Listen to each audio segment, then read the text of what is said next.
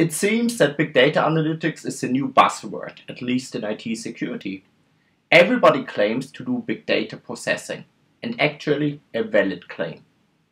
We at Trend Micro receive 430,000 files every day. We condense it down to 200,000 ones and generate 60,000 new signatures every day, like all the other security players.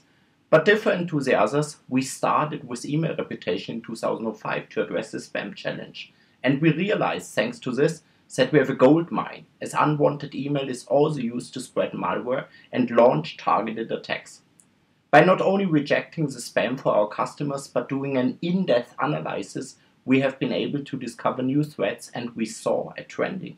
More and more emails didn't contain the malware as an attachment, but just pointed to the malware via a hyperlink. Based on this, we started to invest heavily in web reputation, and this technology is now one of our main weapons against the bad guys.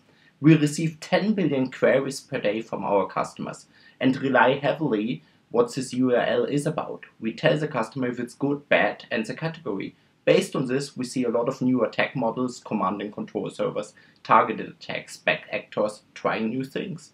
And we now added mobile application reputation as mobile malware skyrocketing. Last year, mobile malware for Android was under the radar when we predicted 120,000 mobile malware by end of 2012, last November. We have been called scammers. Today, with over 30,000 Android malware around already, our prediction likely is correct. Furthermore, with the amount of malware to be processed, the risk of false positive grows, so we added whitelisting as an additional reputation service. The database, which contains over 140 million known good applications, helps us to find the right balance between aggressive malware detection and false positive avoidance. And we threw in vulnerability rules and network inspection rules into the mix to detect cyber attacks and non-file-centric events. By correlating global threat intelligence across all the threat vendors, we see more, correlate more, detect more, and protect our customers better against a variety of attacks. Thanks to our leadership in the reputation and correlation area, we get more and more requests from law enforcement, and we are able to help them to identify and jail bad guys, which is very satisfying for my team of researchers. We provide reputation information to partners like RSA, who then helps their customers.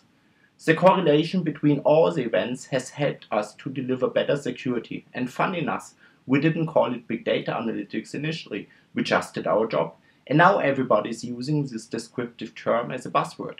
But as I mentioned, it's not about how much data you store, it's about asking the right questions and how to correlate between events to find answers.